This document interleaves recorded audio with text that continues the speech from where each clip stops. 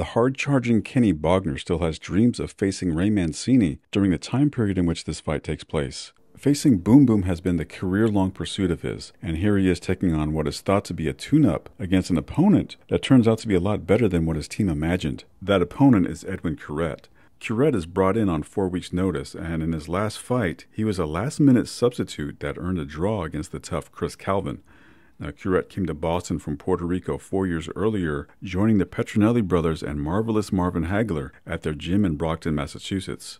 He works as a machine operator, but came to the Boston area specifically to become a professional boxer. Eddie's a dark horse in our stable, Pat Petronelli said. He's a scientific boxer, but he can hit you too. He can punch. For 3 years, and he comes out with a straight right hand. Bingo! Well, Curet will attack Bogner. Bogner will attack Curet. We'll find out early because we'll find out who backs up in this exchange of punches. I think this fight could be much like the Barkley Sims fight we just saw. Curet last fought November 10th, a 10-round draw up in Boston, Massachusetts against Chris Calvin.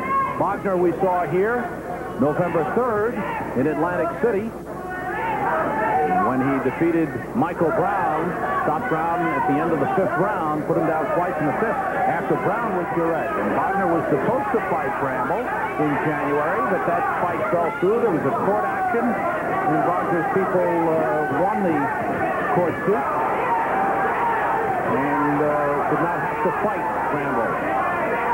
The jab of Curet getting in early, as it usually does against Kenny Bogner.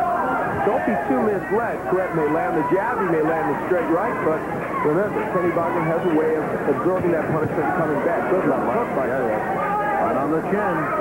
Bogner had signed to fight Bramble with the intention that, or with the idea, it was supposed to be on paper, that the winner would fight Mancini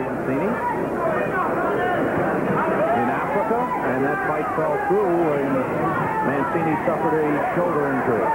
Blood coming from the nose of Bogner already in the first round as Curet landed some nice combinations. Final seconds of round 1, scheduled for 10. We'll be back to Atlantic City in just a moment. It was a great tune-up for Bogner, even though he only got a draw. Calvin is tough, and he fights in very similar style as Bogner, so that could help Curet for this fight. Now, there's Bogner getting under the jab, slipping it, which he needs to do more of, but when he does, he's got to make Curet pay. A little more head movement by Bogner. Got it. Nice right hand by Curet. Curet is on occasion leaving his left jab out there, and Bogner trying to counter over it with the right. There it was. Curet quickly trying to tie Bogner up, pushes him back into the corner. That right hand had some effect, and it was over a lazy jab by Curet. Curet coming charging right back in. This Bogner has him a little bit hurt, and I'm surprised Kenny isn't even more aggressive. Now Curet on the move a little more. A little more respect for the Bogner power. And right hand scored for Kenny Bogner. And he's given Edwin Curet something to think about as we come to the end of round 2. And he came on strong in that round. This is round 3. Interesting to listen into the corners between rounds. We heard the Bogner's corner say, "You've got him." And in the Curet corner, blood coming from the nose of Kenny Bogner. Glancing right hand landed by Curet. Bogner landing on the inside in close. Got the left hand in there.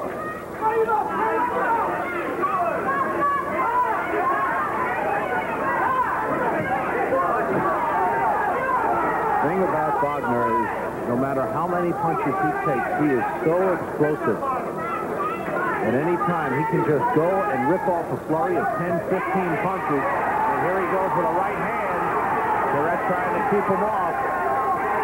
And Curet backs him up with a right hand.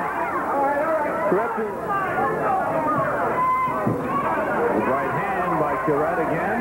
And another right hand rocked Bogner. Buckled his leg. Bogner trying to tie up Curet. Why is Curet holding on to the rope? Bad move at that point. Gives Bogner a moment or two to collect his thoughts. Caution from the referee. Bogner answers with a right.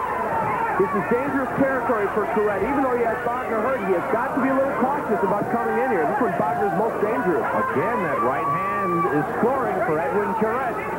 How many times, though, have we seen Kenny Bogner fight his best when he's hurt?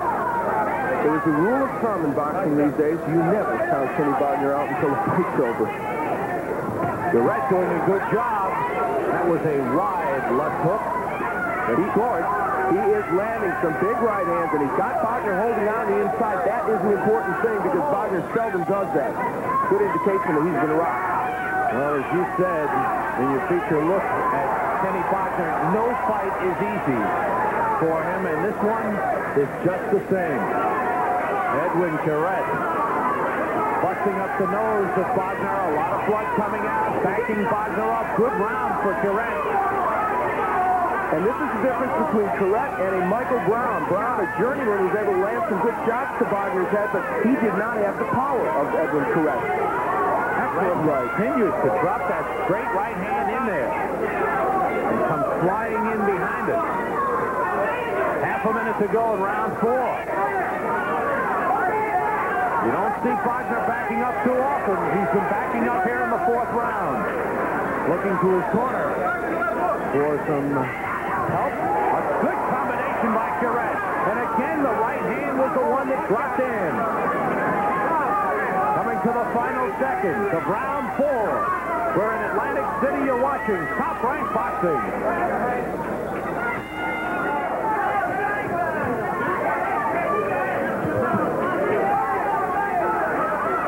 Blood continues to come out of the nose of Kenny Bogner. Curet getting in a right hand uppercut. And a nice jab. Curet looks very good in this fight. We're midway through the 5th round. Bogner has not yet put his punches together very well. He's landed single shots, but nothing in a combination. There's a couple of good jabs for Kenny, and that punch has not landed much against Curet tonight.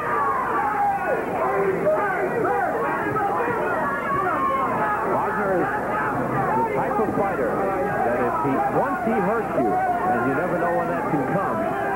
And I feel Mancini is like that. But once he gets the opening, he knows how to finish off his opponent. Absolutely, and a couple of good right hands may have stunned Curet in that instance, but hard to tell.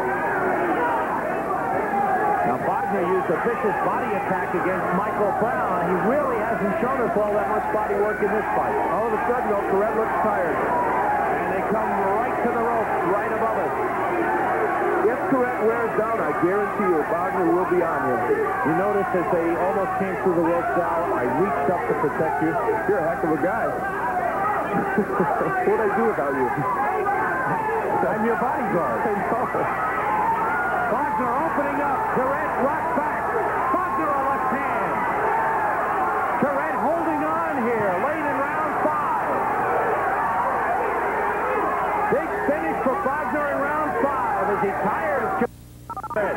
We'll be back with more of our main event in just a moment. Heads to the center of the ring. There's Kenny Bogner to meet him, and Curet drops the right hand in there. This is round 6, scheduled for 10. Big lightweight battle, and it's a good one.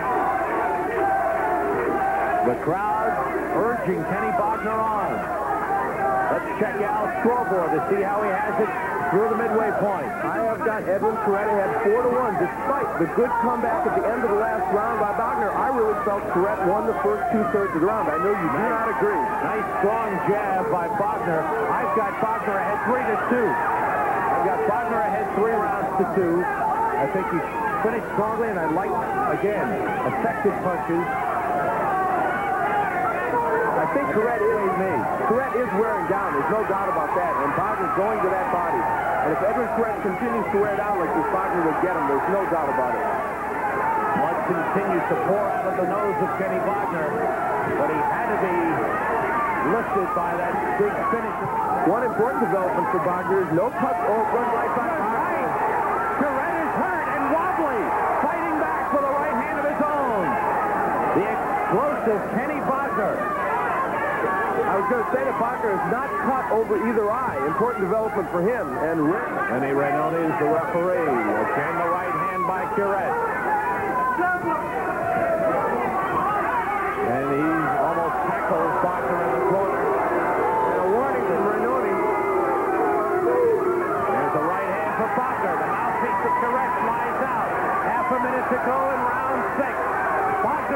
Good stick, straight left. Bogner coming on with a right hand.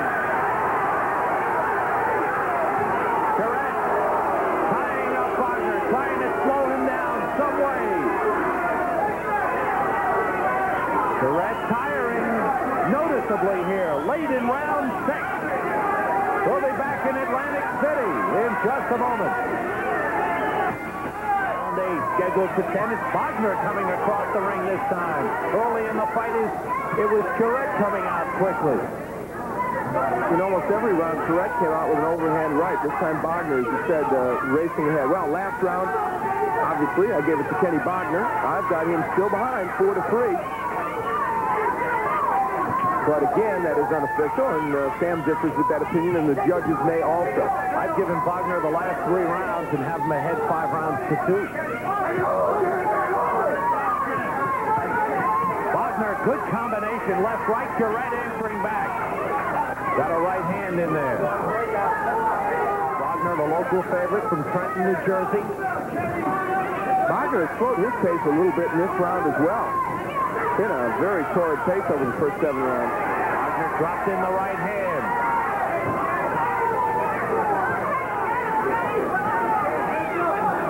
I don't want to say it was a turning point, but after the 4th round, Kenny Bogner's mother went over to the corner between rounds and just was yelling encouragement to him for 2 or 3 rounds in a row.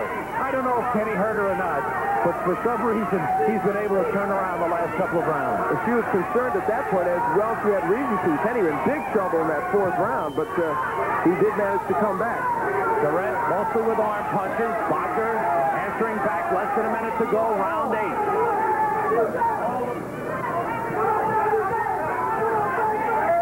Edwin Curet, who's lost only once in his professional career, had 2 draws.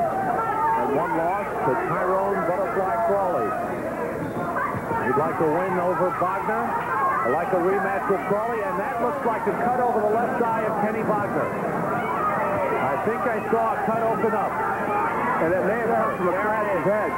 Bad cut over the left eye. And there it is. The almost every fight cut, and it is a nasty one. Final seconds, and Eddie Aliano will indeed have to be put to work. Feverishly between rounds. Bogner opens up. He knows it's a bad cut. They almost come through the rope. As we come to the end of round 8. And now the question is the cut over the left eye of Kenny Bogner. There's Eddie Aliano. Perhaps the best cut man in the fight game. A terrible cut over the left eye. Pretty sure that came from an accidental clash of heads against those ropes. The skin has opened up. They may stop this fight. It is a terrible cut.